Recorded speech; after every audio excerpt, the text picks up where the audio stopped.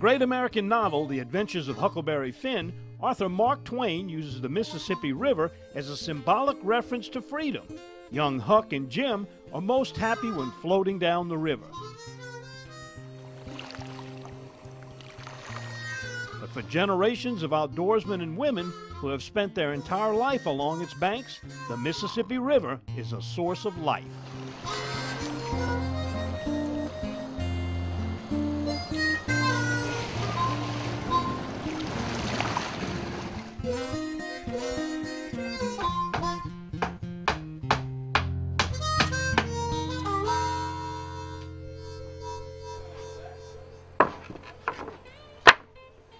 As a kid, I remember making my first shrimp box at the age of 12.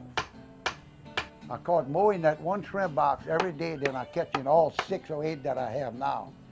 It was loaded with shrimp. There was 90% more shrimp then than now. Through the years, dams was built up there which stopped some of the migrations, and a little pollution, a lot of boats in the river that stirs up mud every time they pass. And all that contributes to having less shrimp.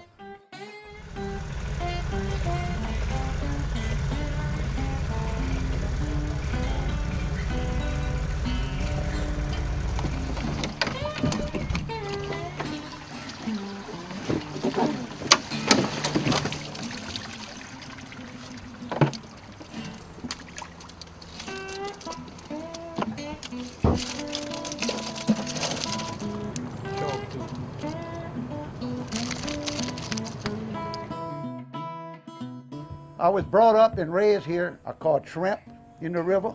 I made money with that. I caught alligators. I caught frogs. I caught snakes. I caught crawfish. But our big family, all our kids, we ate off the land. There was no money here. There was field work, sugar house, Avondale, that was it. Everybody depended on these shrimps for a living, to eat. Take your time. Take your time.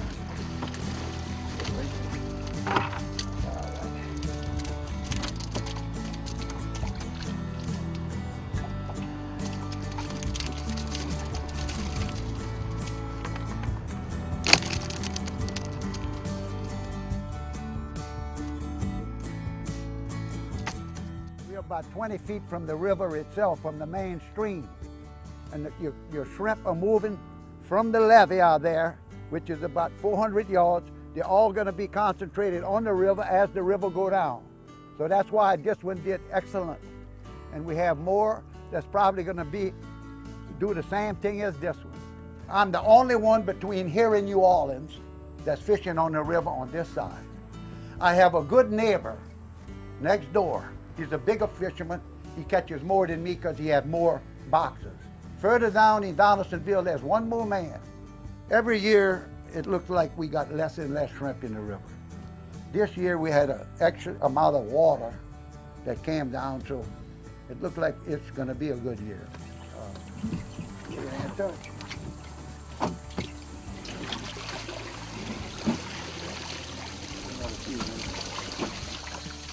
So,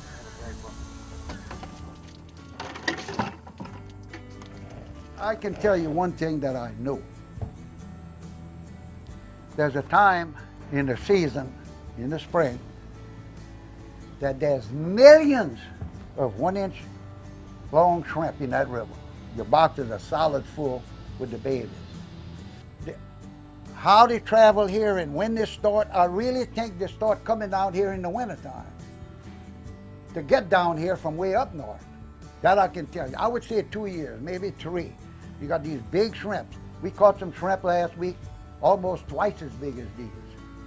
You wouldn't believe the size. It was almost as big as a crawfish. More or less have a texture and a taste of a crawfish.